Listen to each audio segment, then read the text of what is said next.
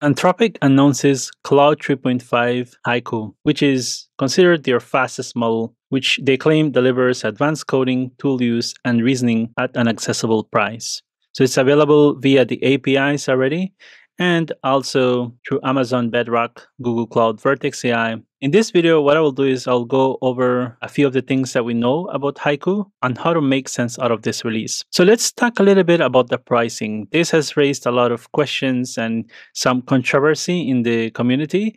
And this is because if you look at this pricing for this Claude 3.5 Haiku model, it starts at $1 per million input tokens and $5 per million output tokens. So what does this pricing mean and how we can make sense out of this?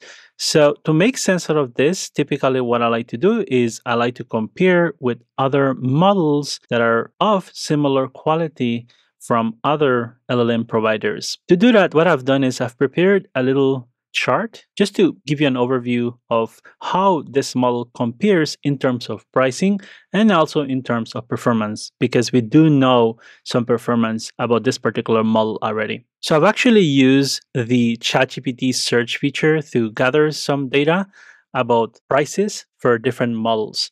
So what we see here is the price for the Claude 3 Haiku model, which is the new model, and this is the Claude 3 Haiku all model. So this should be 3.5, and then this is Gemini 1.5, and this is GPT-4o mini. You can see the cost relationship here. Compared to the old Haiku model, the price of this new 3.5 Haiku model is 4x. So you can see how it's increasing from 1.25 to 5 for the output token cost, and then from 0.25 to 1 for the input token cost, and that's per million. And you will see how here in this chart, how it compares with other models such as Gemini 1.5 Flash and GPT-4o mini. In a way, this model here, while being very performant on a variety of use cases and benchmarks, we're going to look into some benchmarks in a minute, it's very expensive compared to even the older model and compared to other models that exist out there, such as the Flash model and the GPT-4o mini. And this is why a lot of people in the community are a bit puzzled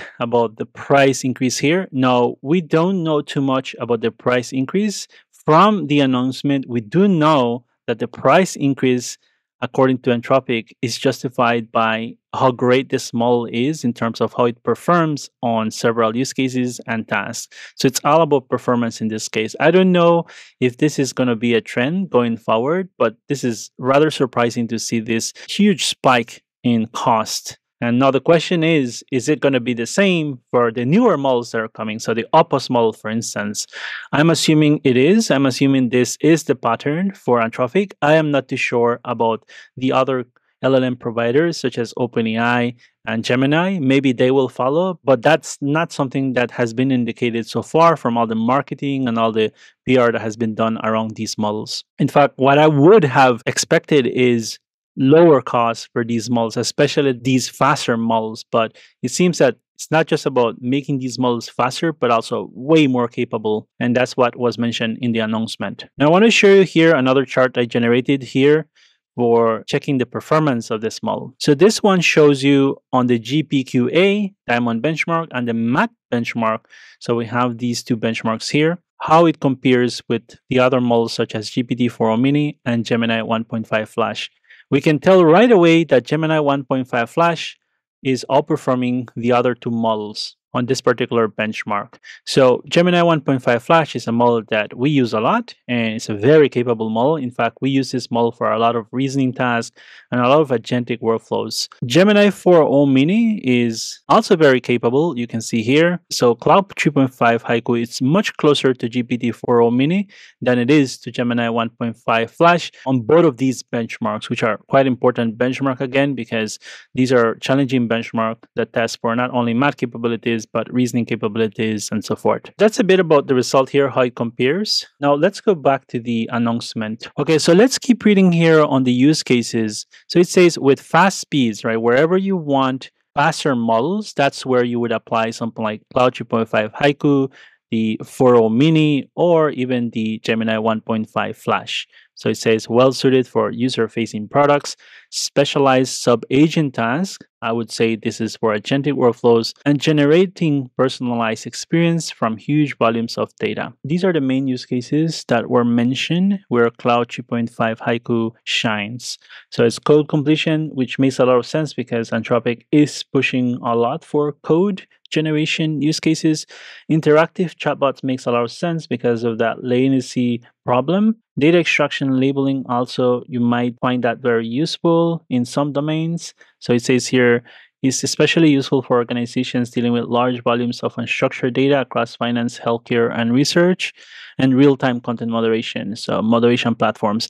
I think for the real-time aspect of some applications that are powered by these LLMs, I think Cloud 3.5 Haiku might be the best option. But there are other options as I was discussing, right? There's the Flash model, and there is also the GPT-4o mini model, which have more reasonable pricing. So the big question here is that for a lot of developers, why would you choose this model over the others when potentially you might get better performance and more favorable costs? So that would be, I think, the main question that developers need to figure out, especially developers that are already committed to Anthropic on using their models. And I think Cloud 3.5 Haiku obviously can be combined with these other models. And if the idea is that a Haiku model can be combined with, a 3.5 Sonnet or even an Opus when that comes out, that would be an interesting one too, then maybe that justifies it. But as far as I can tell, I'm not too sure. I think I'm like developers right now, very confused about this pricing. It almost feels like it's a mistake,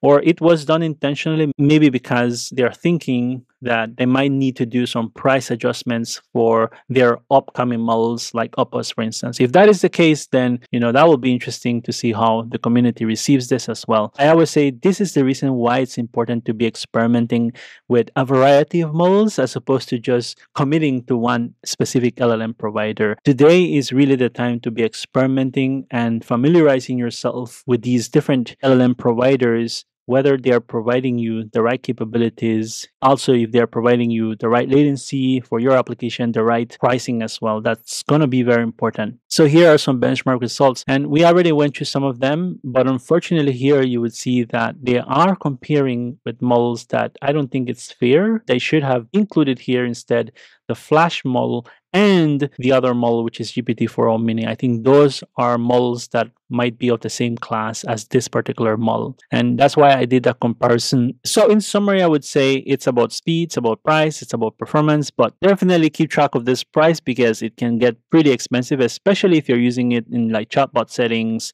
and analyzing very large scale data, for instance, converting unstructured data to structured data, or even if you're implementing agentic workflows with these models, just pay very close attention to cost because it can get expensive really quickly. And I would say maybe for smaller applications where there is not a lot of scaling happening, scaling in terms of usage, I think it might make sense to experiment with this model, and they recommend 3.5 Haiku for critical use cases where low latency matters, as I was saying, chatbots and code completions. And that'll be it for this video. Those are a few key points from this announcement and just sharing you how I make sense out of this at the moment. There's definitely going to be more information that's going to be released, more experiments around this model, how to justify the cost. Maybe Anthropic has something in mind that they're not telling us, and also where to even apply it and how to even apply it. So we're going to be doing some more experiments on this model. We're going to be using